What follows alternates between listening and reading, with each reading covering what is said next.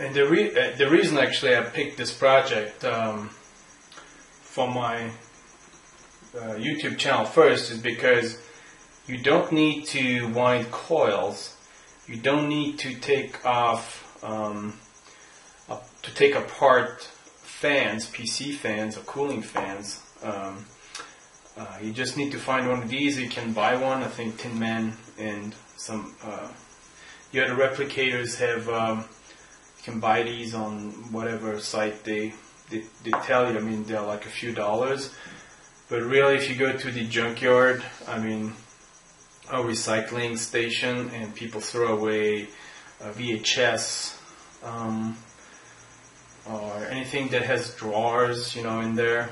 Well, not anything, but stuff that has drawers in there. You know, you'll find stepper motors in there, and you can recognize them. Usually they're square, but when you turn it, it has small steps, like probably 120. I think it's a multiple of 60 usually that they have, because each step is very stable, each increment.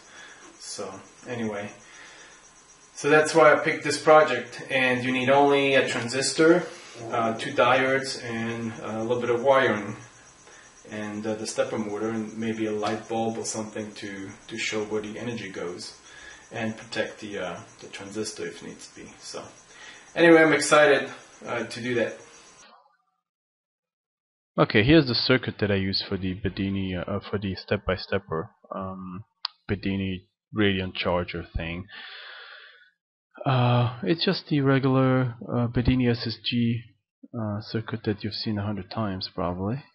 I think it's really fun actually.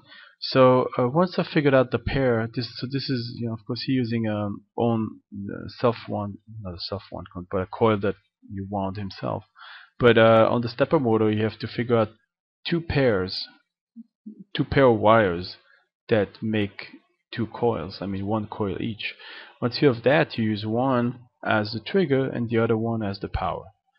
I didn't. Okay, and Tin Man Power explains that. Maybe I'll make a video on how to find that, but it's really simple with a ohm meter or even a continuity meter. Okay, then I did not use this neon bulb to protect the transistor. It wasn't necessary. I don't think Tin Man Power uses it either. And I use a 2N3055, not a MJL. I have both, but you know, I like the 2N3055 for these smaller projects. Initially, I did not use this diode. It just ran just fine. I didn't do any tests on which one runs better. I think it's a good idea to put it. It's a cleaner turn on and turn off of the transistor, I believe.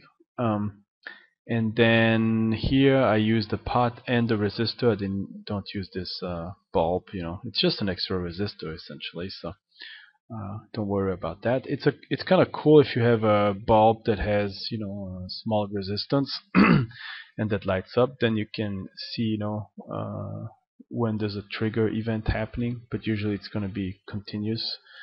It's going to glow continuously because you won't be able to make out the individual pulses. But I never have that. I've never had that so far. Otherwise, it's really simple. You know, this diode sends the flyback voltage from the power coil to the charging battery, and that's really it. You know, I've soldered components because I like them to be fixed, and I don't like to have crocodile clamps and small cables dangling around, you know, the circuit board or the circuit surface. There's enough stuff, you know, there's enough cabling, you know, with the input outputs and so that yeah, it's pretty much kind of what I've chose to do. Alright, let's see them running. Okay, so I've only have one now, and you have to kick it up and it starts working.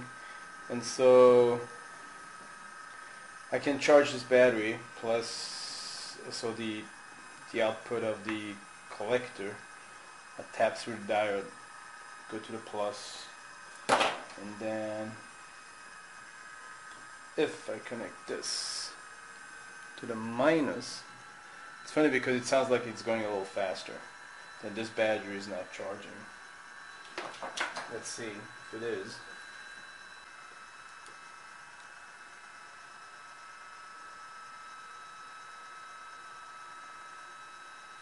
Looks like it's draining. But those are the high impulses. This is a 6-volt battery. So if I take this off,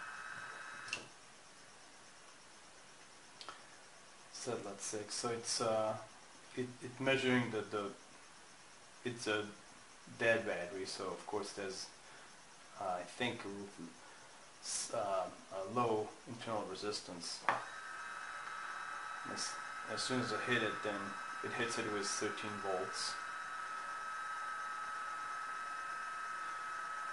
And so maybe it's declining here because the internal resistance is rising, so this will eventually settle around 6.5, 7 once this battery gets reconditioned.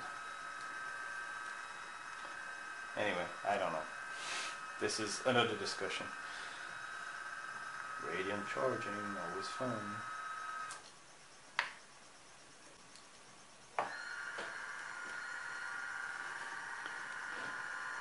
But of course what you can do is, you're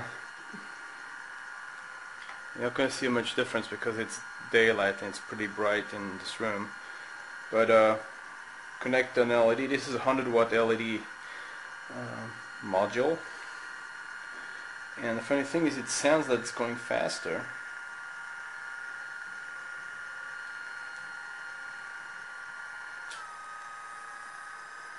When the load is on.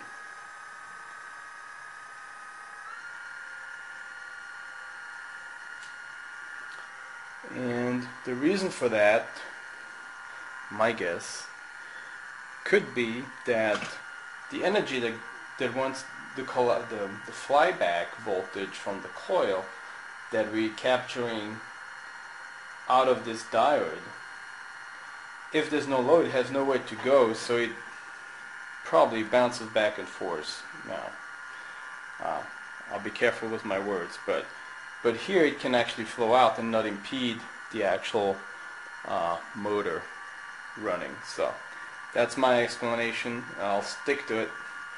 If anybody has a better explanation, then please leave it in the comment below. Anyway, I'm pretty happy. This is a very simple build. I can recommend this to anybody.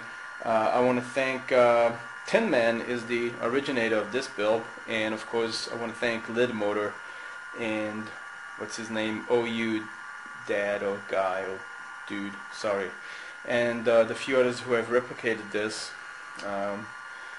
If you are new to electronics, or if you want to look into radiant charging, which I don't really like the name, but flyback voltage charging, which is definitely an accurate name, start with this build because the coils are already in here. Just have to figure out the pairs, which is very simple. And you don't even need to solder. I just decided to solder, but you can use those alligator clips to put all your components together. Even this resistor, the diode, you could have alligator clips, to start out with between them. So no big deal. And you need a battery or some sort of. You can even use a 9-volt block. Anyway, this is Coco MOSFET, and signing off. Bye now.